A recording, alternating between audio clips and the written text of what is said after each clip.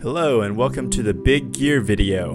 In this video I will cover all of the gear that I used in last year's calendar year Triple Crown and how the gear changed along the 3 trails.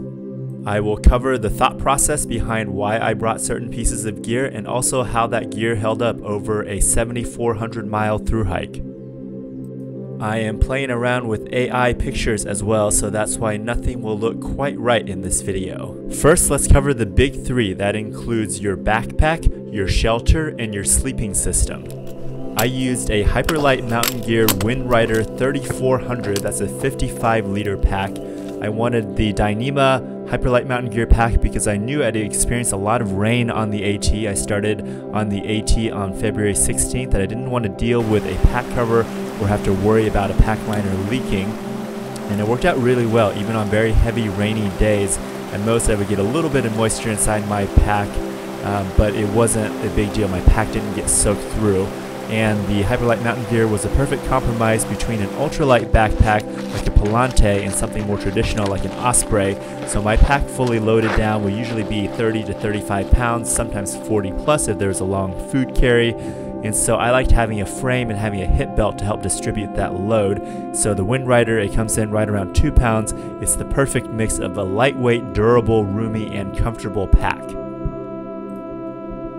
For a shelter, I used the Hyperlight Mountain Gear Unbound 2-person tent. I picked it up halfway through the AT, so it traveled over 6,000 miles with me, so my pack and the shelter both lasted for over 2.5 thru hikes. Having such long lifespans is pretty important when you're looking at these more expensive pieces of equipment. The Unbound uses trekking poles to get it set up, and I found it to be easier and quicker to set this up than more traditional tents that I've used like the Big Agnes or the Nemo Hornet tents. I used the tent through a lot of different weather conditions, snowstorms, rainstorms, thunderstorms, and it held up through all of those. There wasn't any situation where I got wet inside of the tent. The only downside to a single wall tent like this is condensation will build up on the inside. So for the Appalachian Trail that's more of a concern, but when you're out west on the PCT or CDT, condensation isn't nearly as much of an issue. I'm pretty sold on trekking pole tents now versus more traditional tents because you don't give up anything in terms of room or usability, and it saves you a lot of weight, and they're easier to set up. So all those means for me, trekking pole tents make the most sense. For my sleep system on the Appalachian Trail, I used a Catabatic 15-degree flex quilt along with a Thermarest Neo Air X-Lite sleeping pad. On the Pacific Crest Trail, I used the Catabatic 30-degree flex quilt with a Nemo switchback foam sleeping pad. And then on the Continental Divide Trail, I switched back to the 15-degree quilt.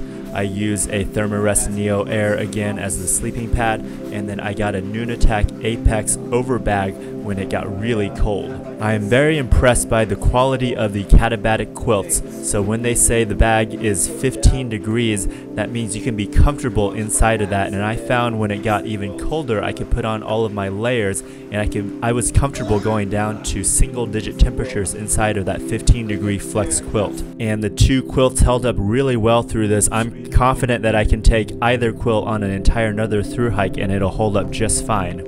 I don't think I'll ever go back to a traditional sleeping bag. There's just so many more benefits of a quilt, and that weight savings is really vital.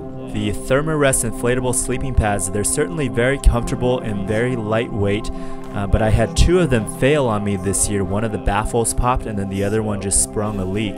So that's the danger of these inflatable sleeping pads, is that when they do have failures, it can really make your sleep very uncomfortable. And then when you add in the fact these pads are starting to be over $200, it becomes hard to justify something that's not even going to last you through an entire thru hike. So I think if the weather permits, I would just much rather carry a foam pad like the Z-Lite or the Nemo switchback that I use. Those are just so much cheaper. They're really simple. You can use them as breaks in the day. Just lay it out, take a nap on the middle of the trail, and they don't fail like the inflatable sleeping pads do, but they are less comfortable. I definitely get better sleep on the inflatable pads, so there's pros and cons to both sides, and it's really a matter of like your budget and how much you can tolerate sleeping with less cushioning underneath you.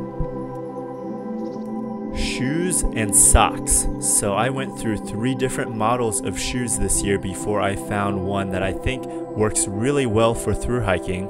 I started out on the Appalachian Trail wearing Ultra Lone Peaks. These are probably the most popular thru hiking shoe, and they work fine and there's nothing wrong with them, but by the time I was going through New Hampshire and southern Maine, I was wishing I had a little bit more cushioning, so then I switched to the Lone Peak Temps.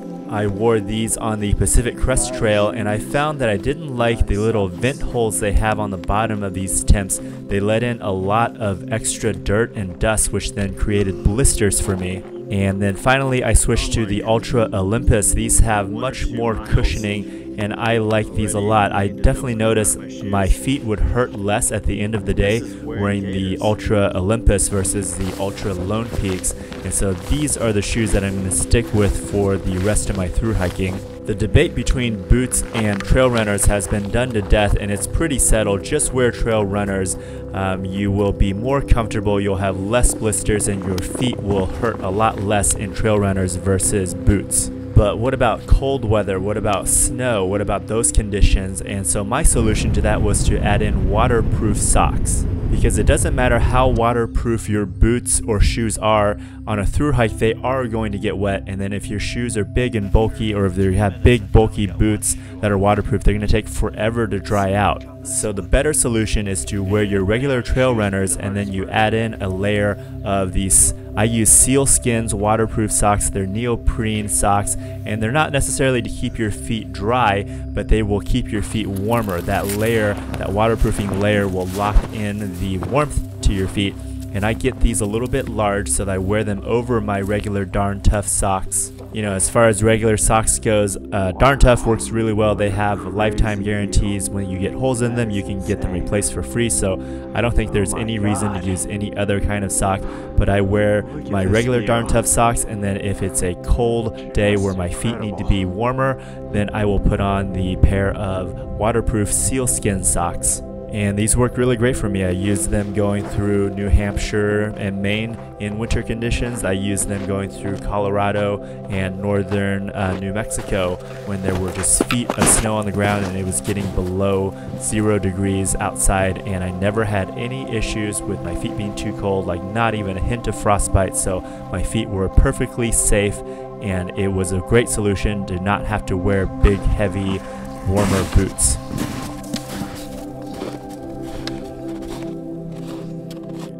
Layers and rain gear. I'm not too particular about base layers. I usually just get whatever is on sale. I did get a lot of questions about my Jolly gear. Those are the colorful shirts that you see, the orange and the purple ones in my videos.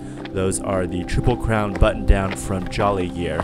For mid layers, I started out with a Northwest Alpine microgrid hoodie.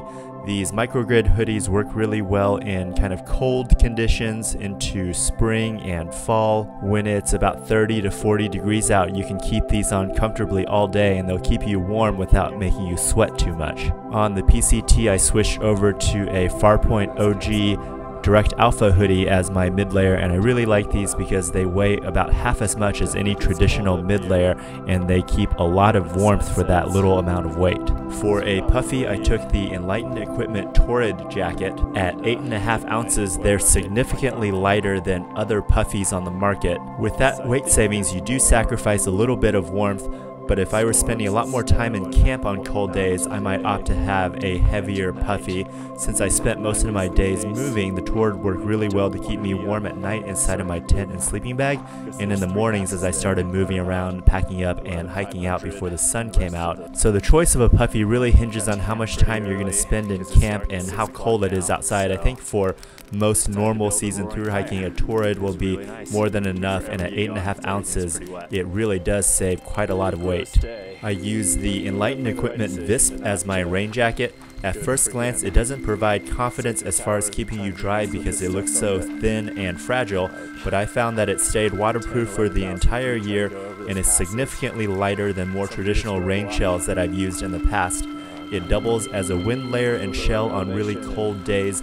I wore several different pairs of rain pants along the trip. I had some from Northwest Alpine, I had some from Outdoor Research, and then just some other random ones I picked up in gear shops. I found that all of the rain pants would start to rip along the crotch, and I think that might just be a fact of the materials that they're made of, along with that motion and the friction of the pants rubbing together when you move. If you wear it on a daily basis, they're just all going to rip.